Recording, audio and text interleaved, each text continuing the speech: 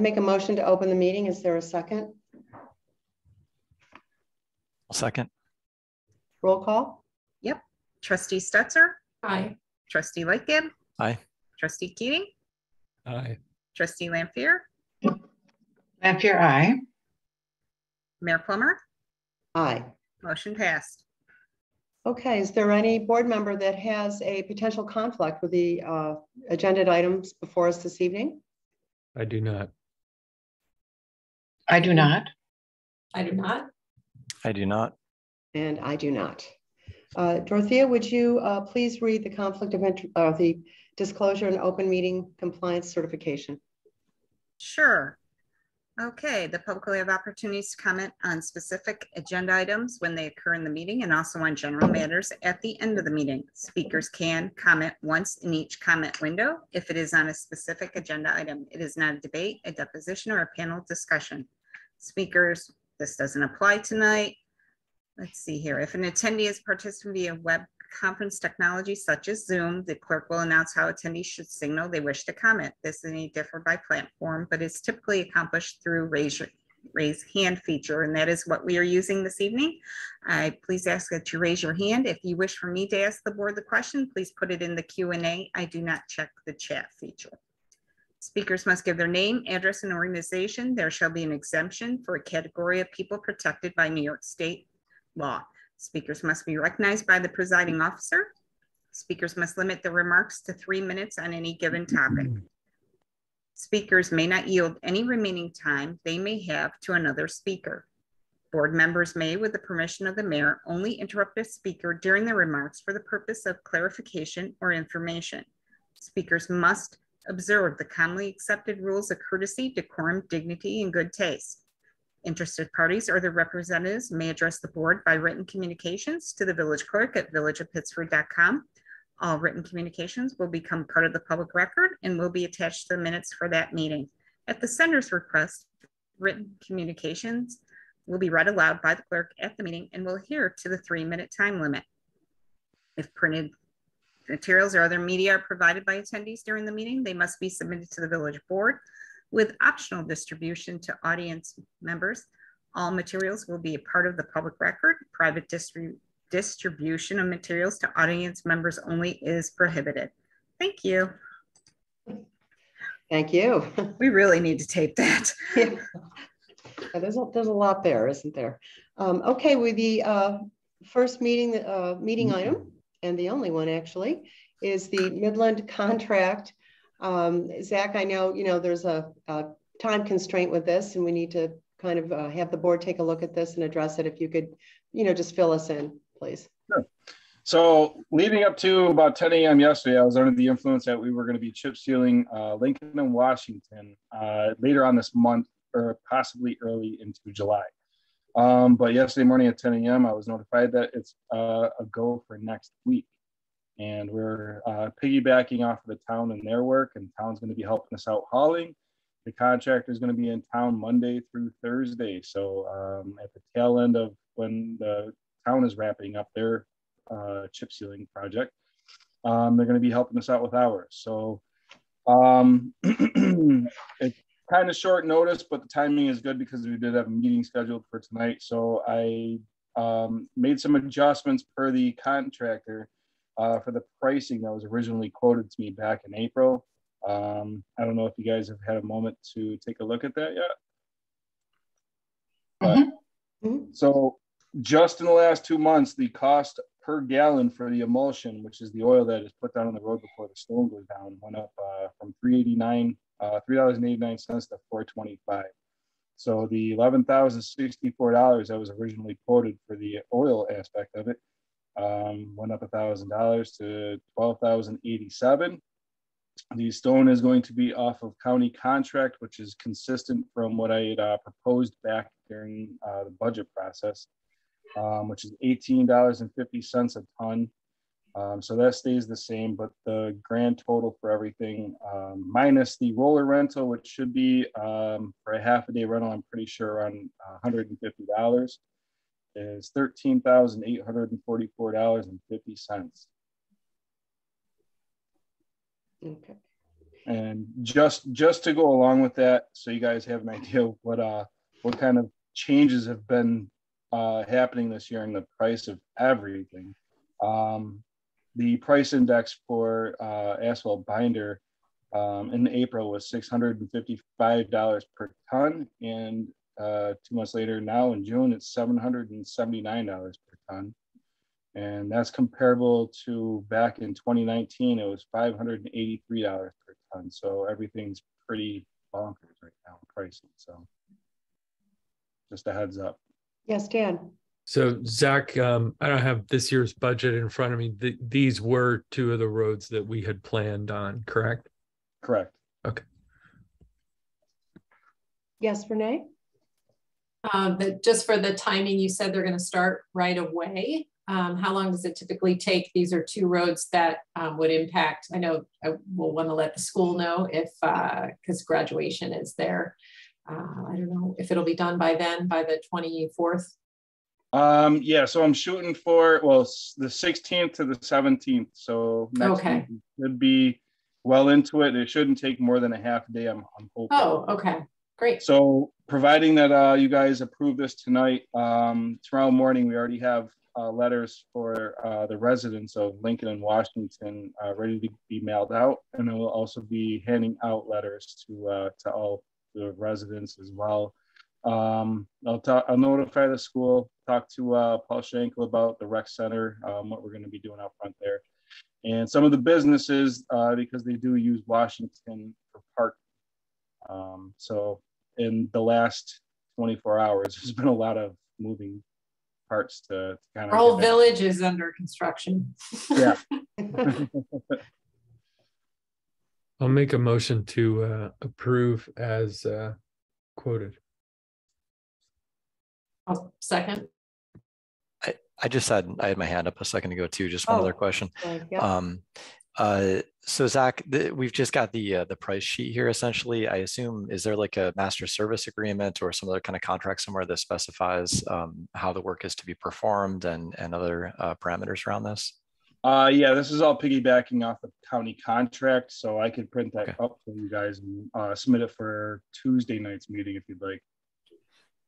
I just wanted to make sure that we have something that is in place that goes beyond just the pricing here mostly. So if it's a county contract, I think that's okay. If you want to provide a copy, if that's easy, then I'd be happy to take a look at that too. And as far as the pricing that you mentioned, that is certainly going up across the board. I understand this is within the budget for this fiscal year since we're starting out, but is there a contingency plan? And we don't have to have answers to this now, but in case we end up going over, I just want to make sure that we're prioritizing things so that you know, the most important pieces are going to get done, and if price changes make it so that we have to push something out, then I hope that we're being intentional about what we're doing up front. If you're asking me, I'm sure we'll fudge numbers somehow to make it all work. You know, when I first presented this back when we were putting the budget together, all of my numbers that I was bringing forward to you guys, you know, I'm pretty sure I put notes on everything, saying that, you know, the numbers are all over the place right now, and it's really hard to predict precisely what everything's going to cost. So you know, if we have to sacrifice some things, some other things that we had put on the DPW's wish list to get road work done, then so be it. And this, I think, you know, I think some of you may recall when we did the budget, you know, we were recognizing that we had, you know, we're in an inflationary cycle. And so things were factored in terms of bumping up some costs, you know, and I know Dorothea, you had really tried to address that as well. You know, we're trying to do the best, I think, like any other municipality. Yeah, we'll go along, and if something has to be changed, we'll change. That's all we can do with what's going on. Yeah, budgets are dynamic. You know, you do the best you can, and you know, this has been in the hopper, Zach, for a while. So, yeah, okay, okay. We have a motion and a second. Okay, Trustee Stetser. Aye. Trustee Lickett. Aye. Trustee Keating. Aye. Trustee Lanfair. Aye. Mayor Plummer. Aye. Motion passes. Thank you. Okay. Well, go forth and chip seal. Thank you. You're welcome. Do you want me to stick around for the rest of this meeting? If it's I think we're set, but thank you. Thanks. I may have a question. Oh, you okay? Then stick around. I didn't realize that, Lily. Okay, so we'll go right into member items then. Lily? Yes, I have two. Thank you. First, I would respectfully remind the board that several months ago, I stated for the record that I would no longer condone bullying behavior directed towards me. Therefore, I wish it to be placed on the record that I have been subjected to bullying behavior by a member of our board. This behavior included screaming, name calling, and multiple instances of words and language I find personally abhorrent. I was subjected to extreme pressure by a board member to take an action which was not within the scope of a trustee. As I have stated previously, I will not silently accept such behavior, and I am committed that going forward, such behavior will not go unaddressed. It is my belief that I have consistently remained civil in any discourse, deliberation, discussion, and interaction as a trustee. My focus is to remain a dedicated public servant in spite of attempts to derail my efforts to move the business of the village forward by bullying behavior. And I thank you for your attention. My second item is regarding the Rand Creek, where it flows through Boughton. And this is the part, Zach, that I'll need your expertise. I was approached by a Boughton Avenue resident who has grave concerns about the erosion through her property and abutting village property. Those revetments were placed by the village, and so it is our responsibility to deal with them. And I was wondering if you might have some information that I could pass on to the resident, as she has expressed grave concerns for public safety regarding where the erosion has occurred along the sidewalk. Yes. Do you know where that is? Do you know where that is on? Do I know where it is? No, I'm asking Zach. Do you know where this location is? I'm assuming it is the property that is on the corner of Boughton and South. Correct. Okay. So yeah, we have been investigating that situation. First, we're trying to sort out the first Rand Creek bank restabilization project, which is at 44 Rand. And then I think we were going to start digging into that section of Rand Creek and putting together a plan for that. But I think in our investigation so far, we came across an easement that was not signed off of, but I can't be certain on that. Yeah, I'd like to speak to that as well, because we had discussed this, I think, actually last year, and we tried to reach out directly to the homeowner. There were 2 phone calls and voicemails left, as I recall, from this office, and also emails sent with no response. And we would love to have the homeowner, call Village Hall, and we can set things up with Zach and sort through things and what's needed to be done. And Jeff, you may be able to speak to the easement in terms of where that was left off on that property. I think Zach was right. It was never signed. There were some that were never signed. I'm without really looking at this specifically, I couldn't say for sure one way or the other. Well, why don't we, Lily, if you could ask the homeowner to contact Village Hall, that would be great. And let's sort through this. So would you prefer that she just leave a message at Village Hall, or to call Zach, or? Either way, whatever. I did leave you a message the other day, Zach, a voicemail. Yeah, it's been a little hectic. I've been meaning to call you back. Okay. I'll do it. Okay. Or have her call Village Hall then. Maybe it's easier if Zach's in the field, Okay. Yeah, that might be a good starting point. How's that? Okay. Fair enough. She would appreciate that. Oh, sure. That's great. Thanks for bringing that up. Yes, Dan. So to be clear, we had talked about this a bunch last year, but then we also talked about it during this year's budgeting cycle. And I believe we've set money aside to do it based on the amount of the other Rand project. said, hey, it's probably going to look something like that. That's what my memory says.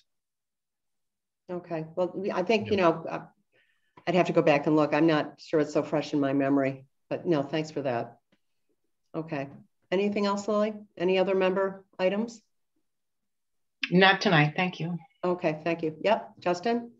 Sure, just a couple of quick ones. First of all, I was wondering, the board adopted a resolution to have a composting bin at Village Hall from Impact Earth quite a while ago. I don't remember how many months ago it was. Just wondered if there's any update on that.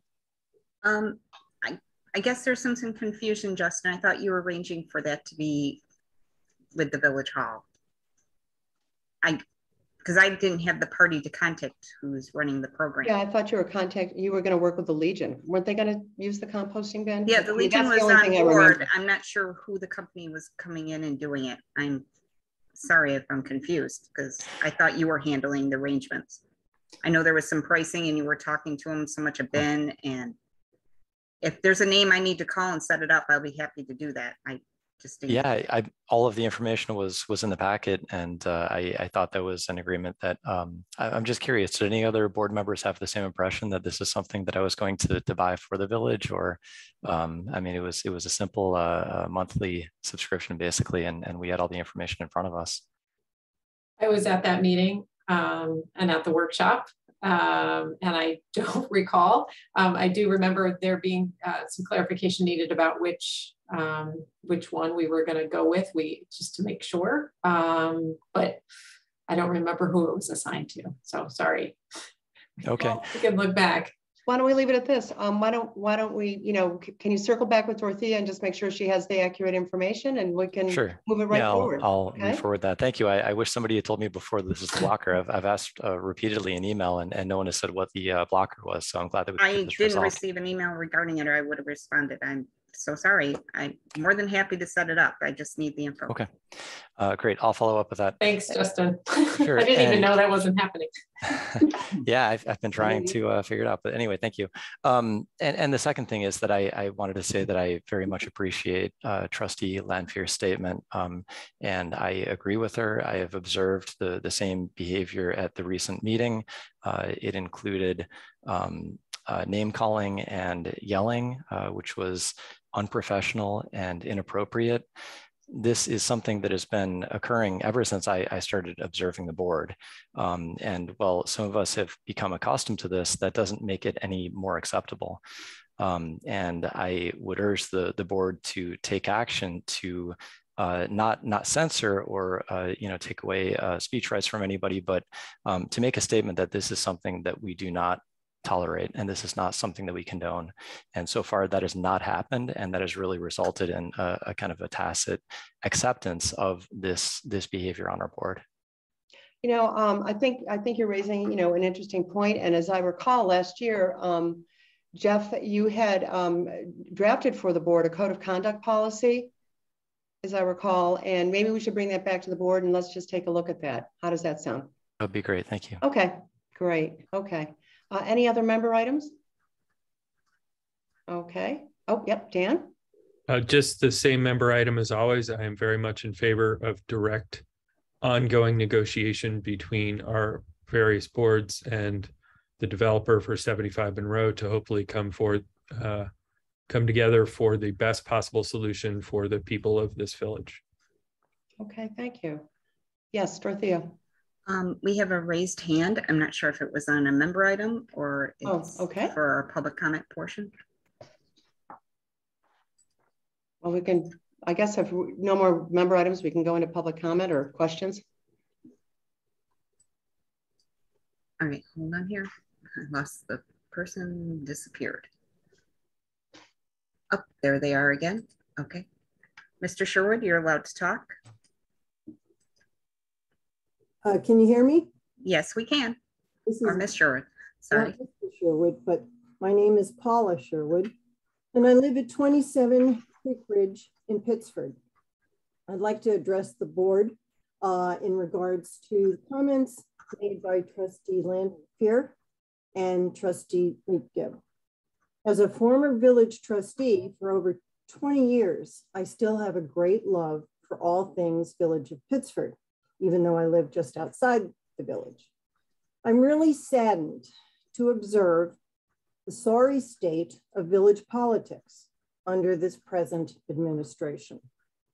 There should be no place for bullying, profanity, or character assassination by members of the village board to each other or to village residents. I commend Trustee Lanfear for her comments, and I suggest that a certain trustee apologize to the entire board and especially to Trustee Lanfear. Civility needs to be restored in the village government. Thank you. Thank you, Paula, very much. Okay, is there another question or was there another comment? Looking right now. No, no more hands, no more comments in Q&A. Okay, I'll entertain a motion to adjourn. So moved. Is there a second? Second. Roll call, please. Trustee Stetser, Aye. Trustee Keating, Aye. Trustee Lanfear, Aye. Trustee Lightgev, Aye. Mayor Plummer. Aye. Motion passes. Okay, night. thanks everybody. Have a good evening. Good night. Thank you.